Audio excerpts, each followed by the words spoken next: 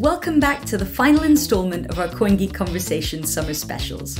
This week we've chosen 3 interviews with some of the most fascinating educators in the Bitcoin SV space. Later we'll be hearing from Bitstock's and Gravity CEO Michael Hudson and Liz Liu, the writer of the ebook What is Bitcoin? But first up, we hear from Bitcoin Association's China manager Lise Li. Not only does she spearhead BSV's education mission in China, she also gives us a better understanding of the country's Bitcoin industry.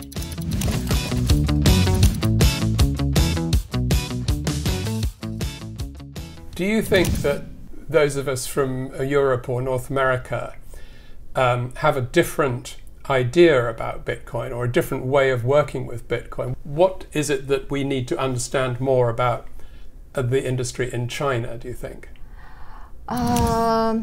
I think in China, maybe over half of the global big blockchain companies based in China, especially those mining companies, mining pools and like exchange, wallet. So in China, it's quite active. This field is quite active.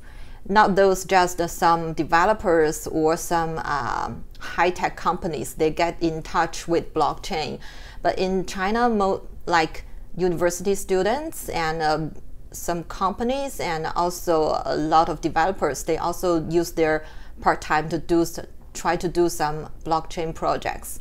So it's a more active field rather than any other countries. Which do you think is going to be the most useful and most used part of BSV that will encourage people into the ecosystem? Will it be the data storage or seeing it as money? Of course, the first one. The data? Yes, because I know some projects, especially some projects in China, their application is to put some data, put some people's comment, put some people's article on the chain. And that also encouraged people to like paying for what they read, which they thought is valuable. So it's like we put some traditional internet behavior on the blockchain world. Like people have to be responsible for their behaviors. And that's also a change to the whole society in the future. So I think that part is that changed the world the most. Also, the electronic payment is also very important, that it cross the border and everyone can use it with their smartphone and it's more convenient to the commerce. So both very important. I wonder whether Chinese users will be more willing to jump into a micropayment system. Yes, I know a lot of foreign friends, when they came to China, they were shocked by people only take their smartphones to go out, because now we can pay everything with our phones. Alipay and also WeChat Pay, that all the merchants, they accept that. Even though you only pay less than 1 yuan to buy, maybe to pay a tiny service fee, it's still okay. You don't need to bring your wallet and the cash. You don't need to get that change or the coins. So in a way, because you already have that culture, yes, switching into using a Bitcoin SV wallet will almost not be noticed. In China, because people, the new generation, they accept new things very fast. There are more and more well-educated young people, and they love high tech. And lots of young people, they majored in like computer science. So I think people will get more easy to accept blockchain and also Bitcoin. There you go, Lise Li and the amazing work she does in spreading the word about BSV in China. Next up is Michael Hudson of Bitstocks. In this interview, Michael shares the importance of his company's media component and their guiding philosophies, which he sums up in 3 E's: educate, empower, and evolve. Let's listen in. Let's talk about Bitstocks, your company. For people who haven't heard of it, I read on the website that its basic mission is to simplify the process of investing in Bitcoin. Tell me a bit more about how you do that. So, Bitstocks and the advisory desk is what you're referring to, is what we started off with. That was back in April 2014. And the mission really was, back in April 2014, was this is a great new innovative technology. It's got great promise to bring transparency and clarity to our financial systems. Let's spread awareness. Let's make people understand what the technology is. Let's help people understand the pre-existing financial system for what it is. And let's explain to people in a way that everyone can understand, whether you're a hedge fund manager or a warehouse manager, in the same breath of why is this technology important, how does it fit, and then get financial exposure to that technology. And we took care of the whole process as a turnkey solution. So an institution or a rich individual would basically come to you, like they might have gone to a stockbroker in the past or something, and that you would handle everything for them. Absolutely, right? And especially when you have a new technology like Bitcoin, for me, I have a philosophy of I learn to teach and I teach to learn. So for me, if I feel like I've got knowledge on a subject matter, I can only test it by regurgitating it to other people. And if you have someone who, say, a 70-year-old individual, 60-year-old individual, which conventionally people wouldn't put into the box of being a Bitcoin investor, well, why can't that person be a Bitcoin investor? Well, maybe it's how you've articulated the subject of Bitcoin, that you can't get it on the back of, say, a Post-it stamp and say, okay, this is why this is important. And it's a great challenge for me as an individual to be able to learn how to articulate the message of Bitcoin to such a diverse client base and diverse group of individuals. And I feel like now that early initiation of our business model has helped me now communicate to a wider, broader audience, because everyone wants to get it. And I think everyone needs to be treated with an equal amount of respect of where their state of understanding is.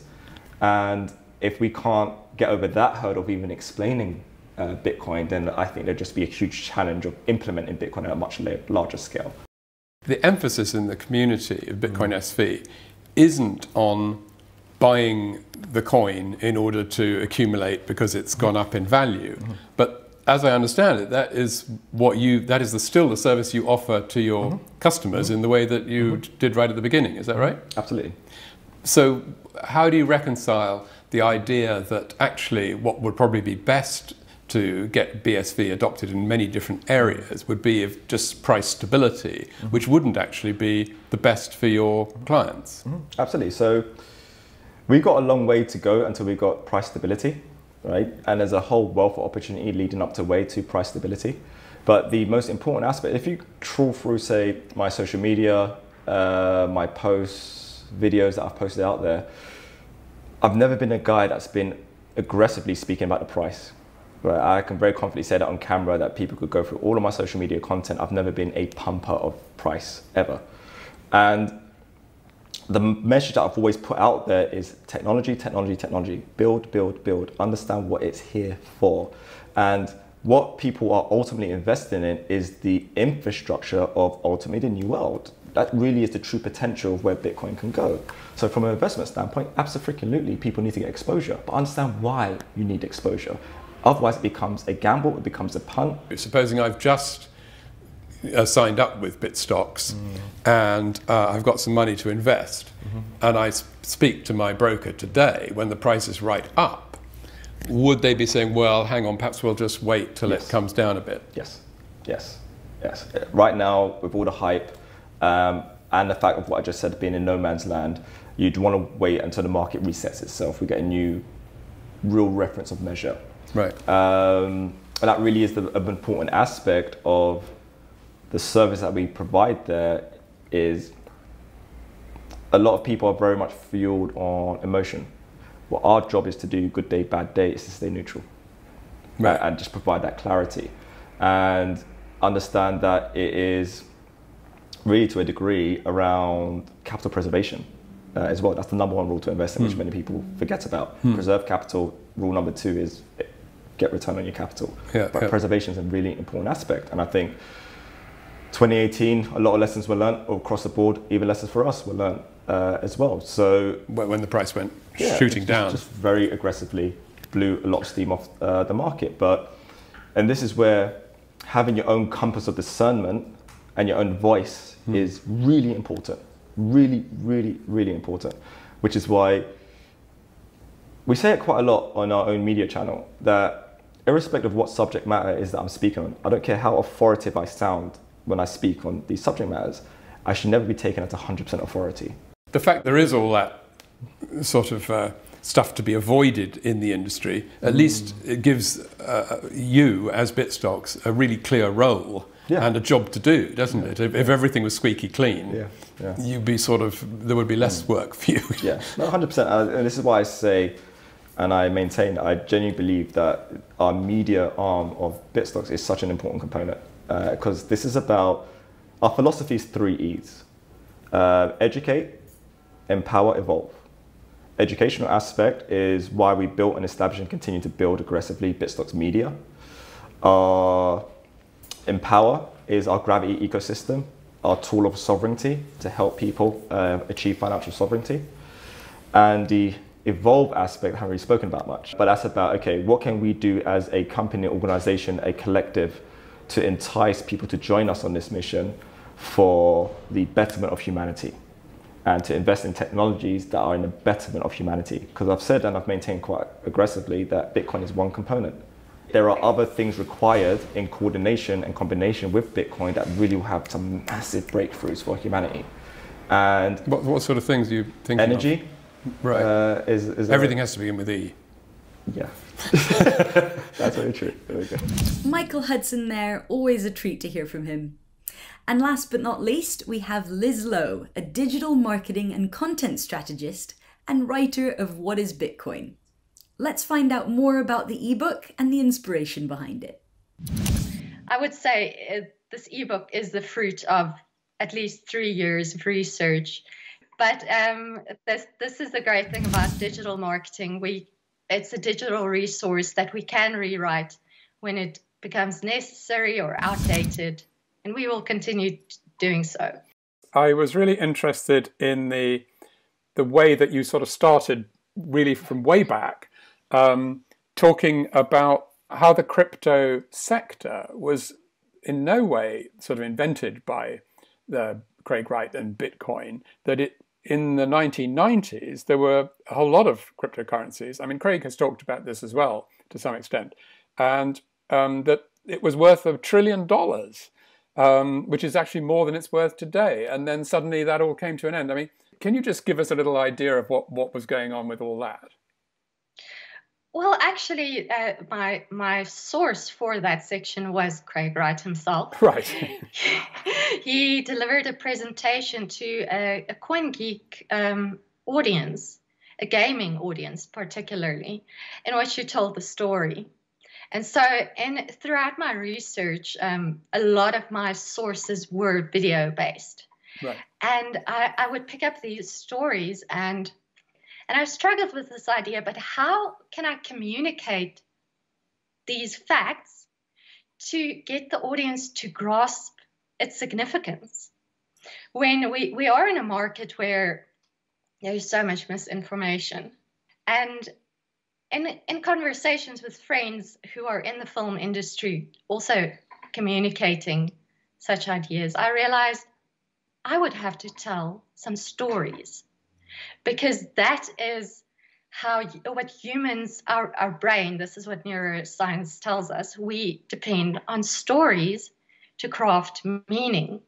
And although not every chapter has taken this narrative format, I certainly try to bring it in there, realizing that's how humans operate. Towards the end of your book, you draw a comparison with the dot-com revolution and the failure of quite a lot of startups at that time, and that we shouldn't expect too much of the early development of Bitcoin SV you're referring to really, because that process of enterprise entrepreneurship and then sometimes failure is part of the growing of a new sector. Tell us about that comparison you were making with the .com startups. Well, I think the important concept here is there's a distinction between the infrastructure and the applications that are built on top of it. And the infrastructure is developing, and the applications that are built on it today might be gone tomorrow, but we'll see more sophisticated applications in future. So we have to make that distinction.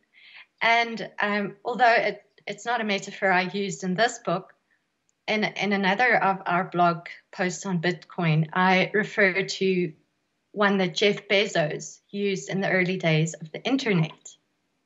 And he compared the internet to the electric revolution, where he explains that when electricity was installed in homes, they didn't think of it as electricity. It was for lighting. It was to light up the home. And the only fixtures inside the house that was connected to the electric infrastructure were light bulbs. But this, of course, created the opportunity for inventors to invent loads of other electric applications. And so today, I mean, electricity, it powers almost everything around us. It's so much more than just the light bulb. And so this is the distinction I've come to see is important to make, even though it's very exciting to see the applications running on Bitcoin SV today, and their growth rate is skyrocketing, certainly compared to any other Bitcoin node implementation. But it can't compare to what we'll see in a year's time or 5 years' time. It's opening doors to a new world. And you can request Lize's free ebook through a link below this podcast.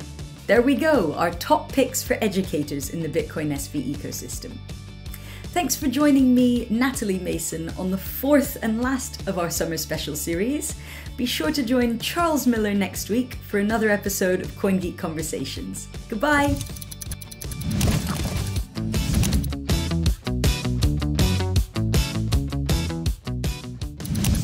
Imagine in 1997 paying for something with your watch.